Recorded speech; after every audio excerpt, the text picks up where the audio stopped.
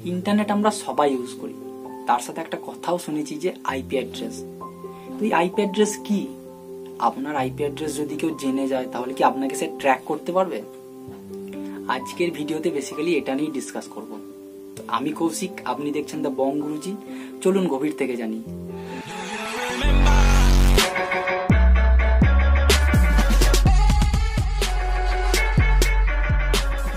তো IP address হলো internet protocol address.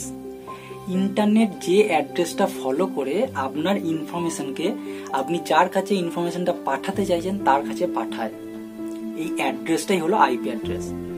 পৃথিবীতে যা কিছু আছে, ইন্টারনেটে যে কোনো ওয়েবসাইট আছে, আপনি ইন্টারনেট ইউজ করছেন, পৃথিবীতে যত মানুষ ইন্টারনেট ইউজ করে, যে ডিভাইস থেকে ইন্টারনেট ইউজ হয় বা ইন্টারনেটে যেসব ওয়েবসাইট আছে, সব কিছুর একটা আইপি অ্যাড্রেস আছে। সবাইকার আলাদা আলাদা আইপি অ্যাড্রেস আছে।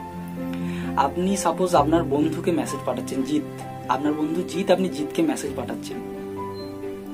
তো আপনি হাই লিখলেন, এবার ওই মেসেজটা জিতের কাছে যাবে। তো ওয়ার্ল্ডে তো অনেক জিত আছে, ওয়ার্ল্ডে কেন, ইন্ডিয়াতেই অনেক জিত আছে।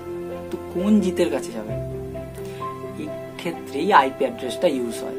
সবাইকার আলাদা আলাদা আইপি অ্যাড্রেস আছে। আপনার যেমন আলাদা আইপি অ্যাড্রেস আছে, আপনার বন্ধুরও আলাদা আইপি অ্যাড্রেস আছে। তো আপনি যে হাইটা পাঠাচ্ছেন, সেই হাইটা জিত যে আইপি অ্যাড্রেস ইউজ করে সেই আইপি অ্যাড্রেসে পাঠাচ্ছেন। ইন্টারনেট এইভাবেই ডাটাকে ট্রান্সফার করে। আপনি facebook.com-এ যাবেন, আপনি facebook.com লিখছেন, আপনাকে facebook.com-এ পাঠিয়ে দিচ্ছে।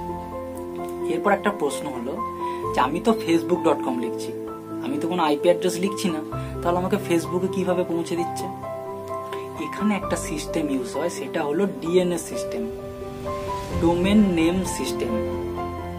এখানে কি হয়, একটা জিনিস দেখুন, সবাইকার তো আলাদা আলাদা আইপি অ্যাড্রেস থাকে। ইউটিউবের আলাদা আইপি অ্যাড্রেস, ফেসবুকের আলাদা আইপি অ্যাড্রেস, আপনার বন্ধুর আলাদা আইপি অ্যাড্রেস, আপনি যে ওয়েবসাইট থেকে গান ডাউনলোড করেন তার একটা আলাদা আইপি অ্যাড্রেস। এই আইপি অ্যাড্রেসগুলোকে মনে রাখা সোজা না এই নামগুলোকে মনে রাখা সোজা? এই নামগুলোকে মনে রাখা সোজা বলেই এই ডিএনএস সিস্টেমটা লঞ্চ করা হয়। ফেসবুক যে ওয়েবসাইট তার একটা আইপি অ্যাড্রেস আছে, কিন্তু ফেসবুক ওয়েবসাইটের যে ডোমেন নেম, যে নামটা, সেটা হলো facebook.com। তো এই ডিএনএস সিস্টেম কি করে, ফেসবুকের যে আইপি অ্যাড্রেস, সেই আইপি অ্যাড্রেসের সঙ্গে ডোমেন নেমটাকে লিঙ্ক করে দেয়। এবার আপনি যখন গুগলে লিখছেন facebook.com, তখন ইন্টারনেট বুঝে যাচ্ছে যে এর সাথে ওই আইপি অ্যাড্রেসটা লিঙ্ক আপ আছে, তার মানে আপনি এই আইপি অ্যাড্রেসে ঢুকতে চাইছেন, তাই আপনাকে ইন্টারনেট এই আইপি অ্যাড্রেসে ঢুকিয়ে দিচ্ছে। তো এক্ষেত্রে ডিএনএস সিস্টেমটা ইউজ হয়। এরপর সব থেকে বড় প্রশ্ন হলো এটা যে আমার আইপি অ্যাড্রেস যদি কেউ জেনে যায় তাহলে কি আমার সব ইনফরমেশন সে বের করে নিতে পারবে? আমাকে কি সে ট্র্যাক করতে পারবে? এটা হলো সব থেকে বড় প্রশ্ন।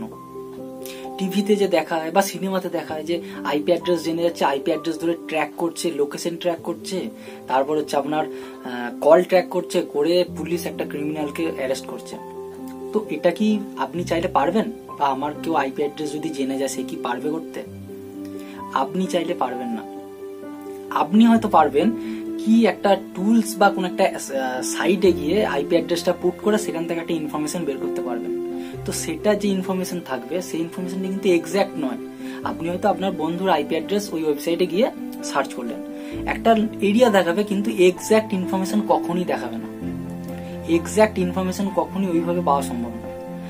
আপনি যে ইন্টারনেট ইউজ করেন সেই ইন্টারনেট সার্ভিস প্রোভাইডারের কাছেই একমাত্র আপনার এক্সাক্ট ইনফরমেশন থাকে। আপনি সাপোজ এয়ারটেল ইউজ করছেন বা জিও ইউজ করছেন, বা সাপোজ কোনো কেবল লাইন ব্রডব্যান্ড ইউজ করছেন, ওয়াইফাই। তো এই কানেকশনটা নেওয়ার আগে কিন্তু আপনাকে আপনার আধার কার্ড, ভোটার কার্ড, এসবের ইনফরমেশনের একটা করে কপি দিতে হয়েছিল। তো এই কপিটা এই জন্যই থাকে, তো আপনার ইনফরমেশনটা ওদের কাছে সেভ থাকে। এরপর পুলিশ কিভাবে খুঁজছে? পুলিশ আপনার আইপি অ্যাড্রেস ট্র্যাক করছে, কিন্তু তার সাথেও আপনার ইন্টারনেট সার্ভিস প্রোভাইডারের কাছে হেল্প নিচ্ছে। তারপরেই কিন্তু পুলিশ আপনার কাছে আসছে, আপনার এক্সাক্ট লোকেশন, এক্সাক্ট ইনফরমেশন, আপনার কল ইনফরমেশন সব কিন্তু ওখান থেকেই পাচ্ছে, দিয়ে আপনাকে ট্র্যাক করছে। তো পুলিশ প্রশাসন যদি চায় তাহলে সে পারবে, কিন্তু আপনি পারবেন না। এরপর আর একটা প্রশ্ন আছে যে আমি কি আমার আইপি অ্যাড্রেসকে হাইড করতে পারি? একদম, আপনি এটা চাইলে করতে পারেন। এটা বেসিক্যালি ইউজ হয় কোনো ওয়েবসাইটকে অ্যাক্সেস করার জন্য।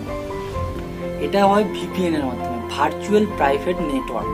এটা কিভাবে ইউজ হয়? কিছু কিছু কান্ট্রি আছে সেখানে কিছু কিছু ওয়েবসাইট ব্যান্ড থাকে। সাপোজ ইন্ডিয়াতে হয়তো ফেসবুক ওয়েবসাইট ব্যান্ড আছে, ফেসবুক ব্যান্ড, তাহলে আপনি যদি ইন্ডিয়া থেকে ফেসবুক সার্চ করেন তখন ফেসবুক দেখবে যে আপনার আইপি অ্যাড্রেসটা তো ইন্ডিয়ার, তাহলে ইন্ডিয়াতে তো ফেসবুক ব্যান্ড আছে, তাহলে আপনি অ্যাক্সেস করতে পারবেন না, আপনাকে তখনই ব্যান্ড দেখিয়ে দেবে ওখানে। কিন্তু হয়তো বাংলাদেশে ফেসবুক অ্যাভেলেবেল, তখন আপনি বাংলাদেশের ভিপিএন ইউজ করে ফেসবুকে অ্যাক্সেস করতে পারবেন। প্রতিটা দেশের একটা করে কান্ট্রি কোড হয়, যেমন ইন্ডিয়ার কান্ট্রি কোড হচ্ছে +91, সেরকম মতো সব দেশেরই একটা করে কান্ট্রি কোড হয়। তো ভিপিএন কি করছে, আপনার আইপিটাকে বাউন্স করে দিচ্ছে বাংলাদেশে। তো যখন আপনি facebook.com সার্চ করছেন তখন ফেসবুক দেখতে পাচ্ছে যে এই আইপি অ্যাড্রেসটা বাংলাদেশ থেকে আসছে, তাহলে একে আমি অ্যাক্সেস করতেই দিতে পারি, তখন ফেসবুক অ্যাক্সেস করতে দিচ্ছে। তো ভিপিএন ইউজ করে আপনার আইপিটাকে আপনি ইন্ডিয়া থেকে বাংলাদেশে বাউন্স করে দিচ্ছেন।